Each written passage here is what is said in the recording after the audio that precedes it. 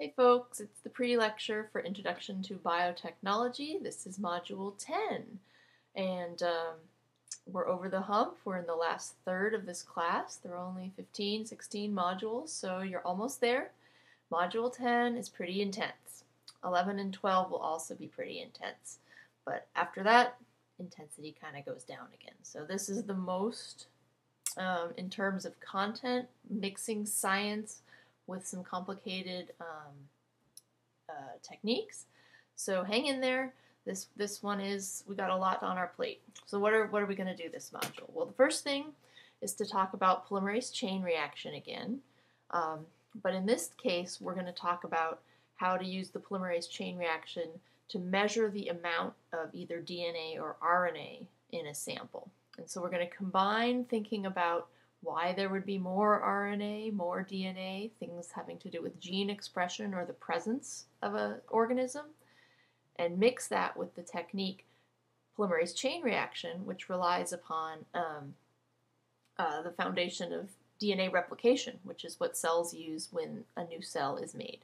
So PCR is a complicated thing, and we're adding another aspect to it, which is a way to quantitate it, and the big piece here is using fluorescence to quantitate that. So the first part of our lesson is about how to quantitate genes or quantitate nucleic acids. Then we do a really quick review of microbiology, which is a whole course. You could take a whole class in microbiology, but we're just going to kind of whiz through it to understand how microorganisms are used in biotechnology. And it's a rich amount of information. You don't have to memorize everything about it, but do understand sort of the general idea of using microbes and some of the ways that we use them as tools. And we will spend a little bit of time just talking about microbes in the real world, how bacteria or viruses are part of the normal field of biology.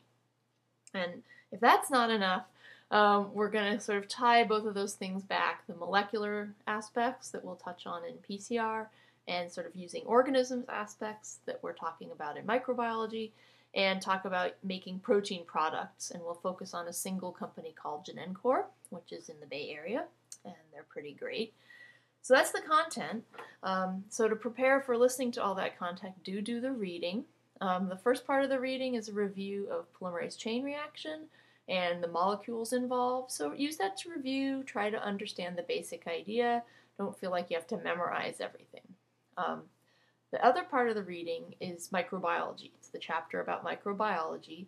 And again, don't read it to memorize it, but really spend some time reading the microbiology section, page 119 to 135. Read it carefully. Don't whiz through it. You don't have to feel like you're going to be tested on every single aspect, but at the same time, you need to read for more than just the general idea this time, okay? And finally, you got a quiz. Quiz is pretty standard. You're going to get to try it twice, but both scores will be averaged, so make sure you're ready when you take the quiz the first time. And finally, as far as assignments go, there's a regular discussion coming up, but you also are going to have an executive summary assignment, and the explanation of how that goes is at the end of Module 10.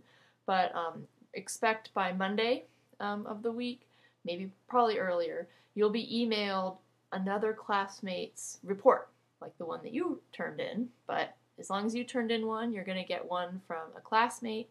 You will read their report, and you will prepare an executive summary, and that's due at the end of this module.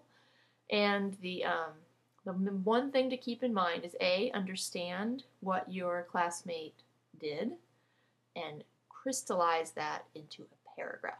Think if you were an executive, you don't have a lot of time. You want large documents condensed into small little nuggets of information. And so that's what you're practicing preparing in this assignment, is taking lots of information and summarizing the main points into a very brief, condensed version. So as you're reading your classmates' report, think about, how can I summarize this? If I had to talk to somebody for 2 minutes, what would I say?